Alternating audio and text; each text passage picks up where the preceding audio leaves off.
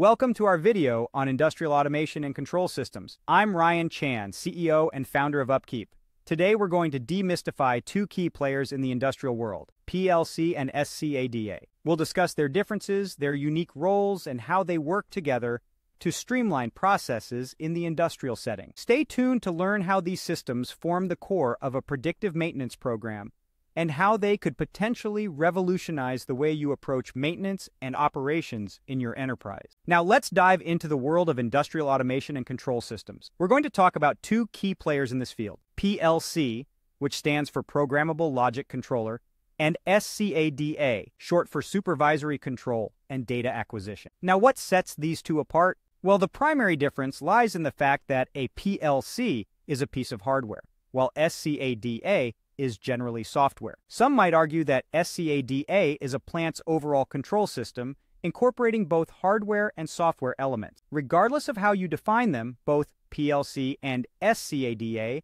are used in industrial settings and are often used together, but they are two very distinct systems. Let's start with PLCs. These are designed to control complex industrial processes like running machines and motors. They are easy to program and can be scaled to meet the needs of any operation. Plus, they're used to collect data from the systems they control. Think of them as a major upgrade over the old relays and timers that were once used to control industrial machinery. PLCs can handle much more complex tasks. Now let's talk about SCADA. This is a central system used to monitor and run plant processes. It's typically software installed on a computer, and one of its major functions is to act as an interface with industrial machines. This is also known as a human-machine interface, or HMI.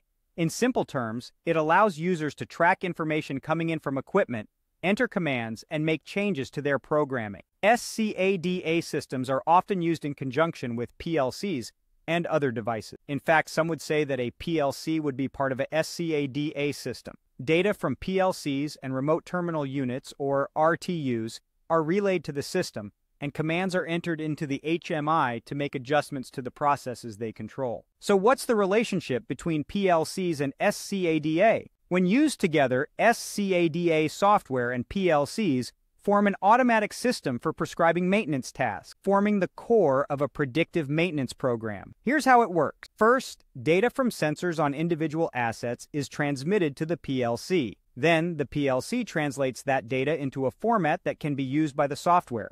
Users can access this data through the HMI on the software. If the data crosses certain thresholds, a maintenance work order is created. Let's take an example. If a turbine is showing too much vibration, sensors transmit that data through the system, and the readouts on the user end would trigger a work order. In this application, SCADA software controls the entire system, while PLCs act as relay points and controllers for specific assets. So there you have it, a simple breakdown of the differences and relationship between PLCs and SCADA. These two systems, though distinct, work hand in hand to ensure smooth and efficient industrial processes. Thank you for watching this video. We've discussed the differences and relationship between PLCs and SCADA and how they form the core of a predictive maintenance program. If you found this content valuable, don't forget to subscribe to our channel for more insightful videos. For more information, visit our website at upkeep.com. Stay tuned for more, and remember, the future of maintenance is here.